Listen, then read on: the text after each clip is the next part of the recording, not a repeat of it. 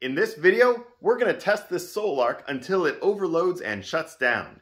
And after having used it the last few weeks, I can tell you, it's not going to be hard to do it.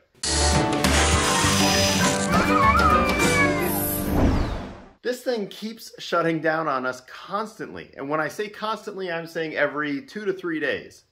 Now, we're not doing anything different than we used to do when running the grow watts, these white ones behind us. This particular model inverter is the Sol-Ark 12K. Now, you would normally think that means 12,000 watts of output, but it doesn't. It's just the model number. This is rated for 9,000 watts. It says so on the sticker on the side, 9,000 watts of continuous AC output from the battery. So I have a big battery bank. It's completely 100% full. It's giant. I've got 2-aught cable, less than a 10-foot run, so everything is according to the manual, and we're going to overload this, and it's going to shut down. Now, over the last few weeks that I've been using it, I can tell you it shuts down a lot, and we're not doing anything different in the house than we used to run on these grow watt inverters, and these things we ran for months and never had them shut down on us. Now, the pair of grow watts that I have behind me, they're each rated at 5,000 watts. So combined, they're rated for 10,000 watts of output. This Sol-Ark is supposed to be rated at 9,000 watts of output. I have seen this shut down prior to reaching 9,000 watts. Now, the very first thing that I can throw on is the electric water heater that's behind the camera off in the corner. If any of you have seen some of my old videos, you know that I've built this garage with a radiant floor slab. That is connected to solar hydronic panels, which are out on the roof. So we're heating the water, which is heating the slab. Most of the time, the solar is enough, but I do have a backup system, which is an electric water tank, which has a 4,500 watt, 240 volt electric water heating element inside of it, which is tied right here to this panel.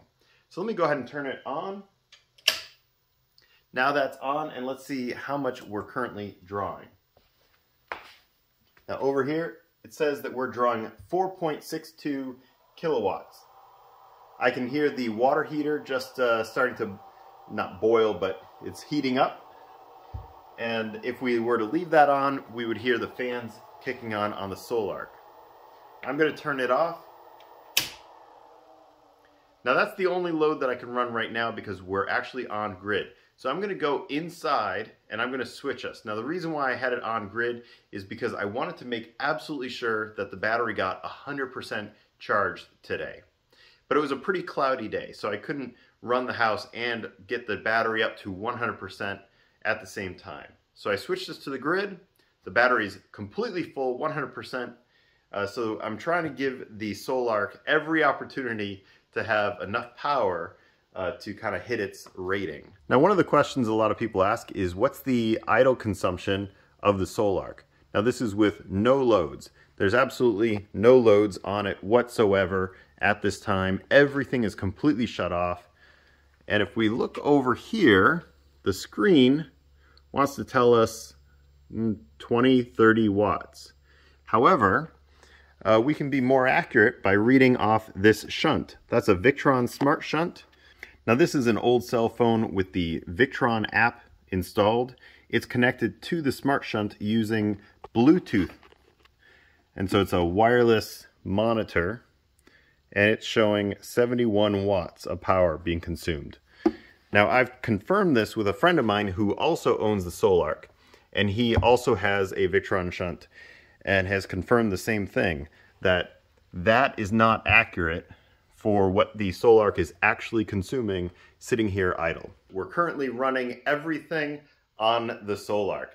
I did pull out the Blue Eddy, and I'm running 2 lights behind the camera on the Blue Eddy, so when we overload and everything shuts off, at least those 2 lights will stay running. We are currently pulling 1.11 kilowatts for running the garage and house. So we're looking at this number for 1.08 kilowatts that's going to the house, and 1.15 being drawn. So we're going to put up the efficiency of that. All right, so now let's start loading this up with a few more things. So if we come over here and we turn on this circuit breaker, that's the big water heater. Now if we tap on this, we can find out what each leg is drawing. You can see we're pretty even across the board, just 80 watts difference. Now let's add a space heater.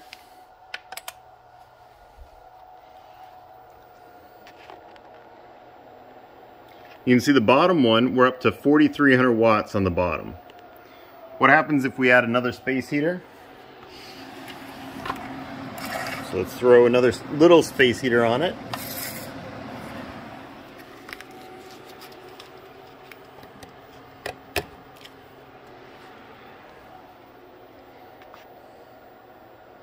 So now we're over 4,500 watts on one of the legs, and everything just shut off.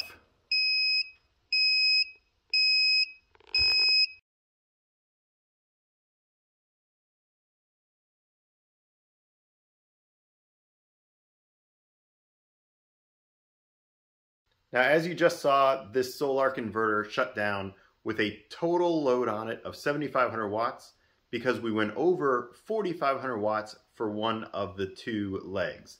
There's phase 1, phase 2, or L1, L2. The two hot legs coming out of it. That's what we use here in North America. And it overloaded and shut down. Now, it did automatically restart after a couple of minutes, and we're back on it right now. This would be similar if you purchased two 120 volt inverters. You can do that with, say, the Growatt. The Growatt has a 3,000 watt model, or these yellow ones that I have over here. These are from SMA. They're 120 volts only, which means that if you go over the one leg, then you overload it. So this is really a 4,500 watt per leg inverter. You can't go over that, at least not with my testing. I haven't seen it. Now, unfortunately, what that means is that sometimes it's overloaded well below the 9,000 watt rating, which, you know, was a surprise when I first got it because they charge such a premium price for this unit that I was really expecting it to kind of hit 9,000 and probably go over it. I was not expecting this to shut down so readily below 9,000 watts. I'm like, I'm below 9,000 watts on my house, so why is it shutting down? And so that was a surprise when I first got it, and now I understand what's going on. If you need this inverter because of the AC coupling option or the backfeeding option, then just be aware that it really is limited to 4,500 watts per phase. Now the pair of Growatts that I have over here, they're 10,000 watts total at 240 volts. I'm using an auto transformer, which I've talked about a lot in some past videos. That auto transformer is giving me the split phase, giving me the neutral. So these really can do a full 10,000 watts even with an imbalance between the two phases because of that auto transformer and just the way that they're set up that way. Yes, you could solve this problem, and when I say problem, I mean that I'm not getting the full 9,000 watts out of it before it shuts down. So that's what I'm referring to as a problem, but you know, if you don't need that, it's not necessarily a problem for you. But in my house, I tend to be up in that area. I'm aware that I can't run every single 240 volt appliance all at the same time. That's not what we were trying to do here. We were just running our day-to-day life the same way that we did with the yellow SMA inverters and the same way that we do with the Growatt inverters. And they didn't shut down on us. It's only the Sol-Ark. And the reason is that imbalance between the two phases.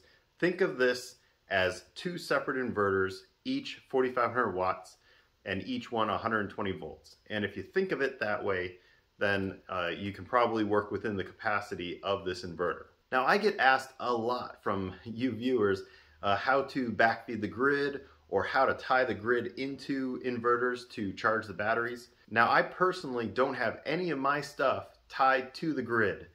Nothing backfeeds the grid. I don't use the grid to charge the battery. I have a manual transfer switch inside the house, and I am almost all the time on my off-grid system, and very rarely do I have to switch back to the grid. When I do switch back to the grid, I just run everything on the grid, and I wait till the next sunny day to come out. The sun then recharges the battery, and I can switch back. So unfortunately, I'm just not good at answering your questions on how efficient is this at backfeeding the grid, or how to use the grid to recharge the batteries. Sorry, that's just not how I run the system. Go ahead and think about the first time it overloaded and what happened? I think it may have been something as simple as putting on a burner and the toaster. One burner and the toaster, and it just shut off. So now I have to be really careful about what's on and what's not, and I don't like to think like that. I just want to be able to make breakfast and not have to worry about the power going out. We have an electric range, which means an electric stovetop and an electric oven. So when Elena says a burner, she's referring to one of the electric heating elements on top. Now this is a resistive ceramic heating element, and the big one that is what was combined with the toaster and threw us off, that is a 3,000 watt element. So we had that and the toaster, and then a bunch of other just lights and TV. But lights and TV just don't add up to a whole lot these days with LEDs. It was a surprise. To me, it felt like we went back 3 years to the 6,000 watt Ames inverter that we used to have. And we've kind of been running the household as if we were on that. I've been bugged a little bit here to get the Sol-Ark out of the way and get us back on the other system. Yeah. I like not having to worry. So thank you for watching this very quick update on how the Sol-Ark is going. If you like the videos, please like, subscribe, comment, and share.